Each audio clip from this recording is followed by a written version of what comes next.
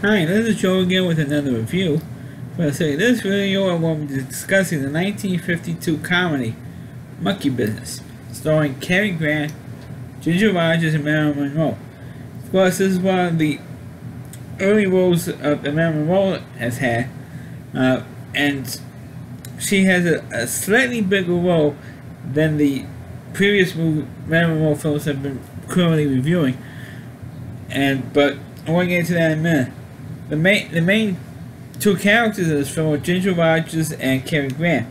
Now, Cary Grant, in the movie Monkey Business, Cary Grant plays a scientist who is trying to come up with a formula to delay or maybe try to reverse the aging process, to make people look younger and stuff.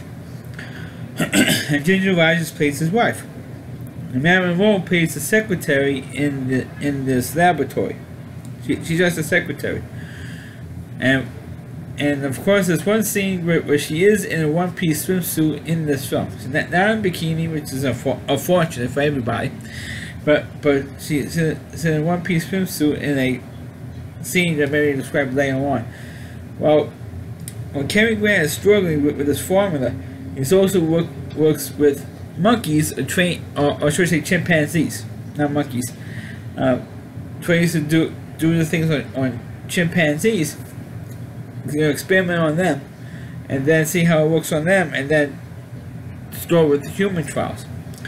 Well, during the night, one of the chimpanzees gets out of his cage. I think it was a female chimpanzee gets out of her cage, and starts fooling around with some of the chemicals, because I think the chimp is trying to imitate what Cary Grant and the other scientists were doing, and is mixing up a whole bunch of different chemicals and stuff, and actually came up with a formula that makes you act like you're a teenager.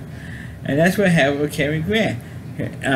He drinks this stuff down, didn't know that there was with the monkey playing around with the chemicals there in the lab. So he thinks it's his own formula, and that's something that the monkey was playing around with. So anyway, he regains his vision, because throughout most of this movie he's wearing glasses, and he's stopped wearing glasses. He acts like a teenager. He actually takes Marilyn Monroe out to the pool, and that's the scene where it comes up with Marilyn Monroe wearing his one-piece swimsuit, and Cary Grant like flips off the the highest diving board, and at the local public pool and stuff, and he's driving like crazy, and all of a sudden, within maybe 2 hours or so, the formula stops working, and now he can't see anymore, because actually he's old. He's older, loses his vision. So Marilyn Monroe has to take over. Marilyn had to take over the driving of the car and train it back to the lab, and then they're trying to recreate what he did, and so forth. And then Cary Grant tries on Ginger Rogers, and she goes berserk. I mean, she was more over the top than Cary Grant was, early in the, when he first experimented on himself. Ginger Rogers was absolutely crazy. This was really the first movie I ever saw Ginger Rogers in.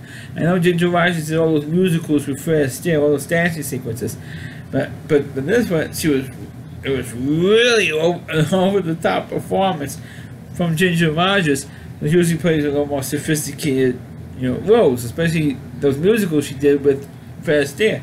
So they're more sophisticated than those things. But this film, it was really an over-the-top physical comedy type thing that she was doing. She was, and there's also one point where Cary Grant also drinks the formula, which I should mention, that the formula that the monkeys came with, so for some reason it got into the water cooler. And so Ginger Rogers used the water from the water cooler to make coffee, and the two of them drank one cup of coffee after the other, and so this stuff lasted like almost an entire day, and so Ginger Rogers was really going crazy on this stuff, and so did Cary Grant, and Cary Grant has, well, in a scene it would be politically incorrect was like 70 years later as this movie came, because the movie came out in 1952, and now we're in 2021. As I'm doing this review, and one scene where you can say is totally politically incorrect, because Cary Grant is playing with a bunch of neighborhood kids, and they're playing like cowboys and Indians or something, and Cary Grant has war paint all over his face like it was an American Indian, something like that would be. I mean, this movie came out today, 2021, instead of in the more simpler time of 1952. It would totally be, part of the cancel culture. People would try to cancel this movie because Cary Grant has war paint all over his face.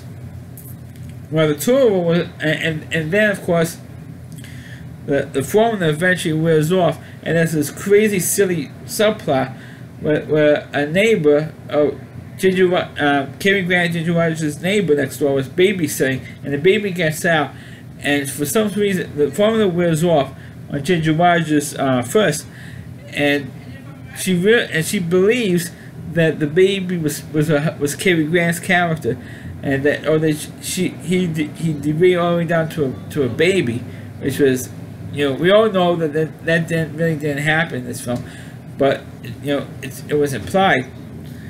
And so it really goes crazy, and then of course the scientists that Cary Grant works for, the higher ups in this laboratory, they all drink coffee from water used from this water cooler, and they all go digress into acting like teenagers, and they all go crazy, pretty much, or they start acting like teenagers.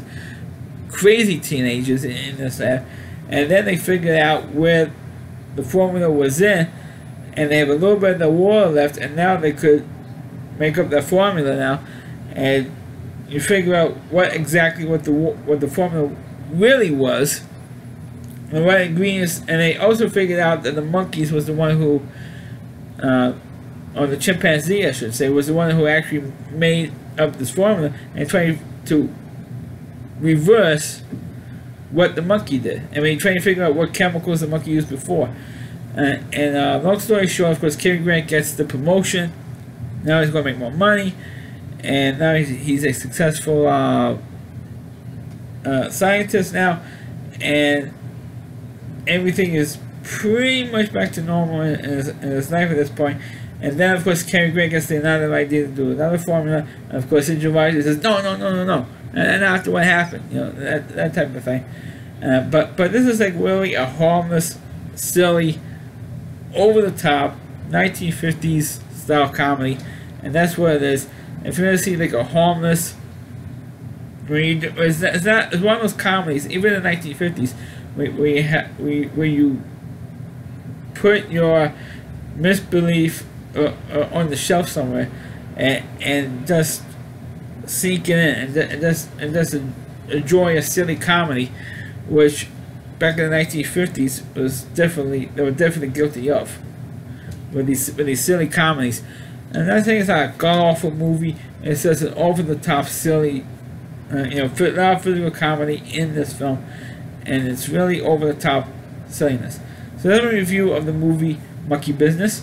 Please click on the video, please rate it, please subscribe to my channel, please forward this video on your Facebook pages.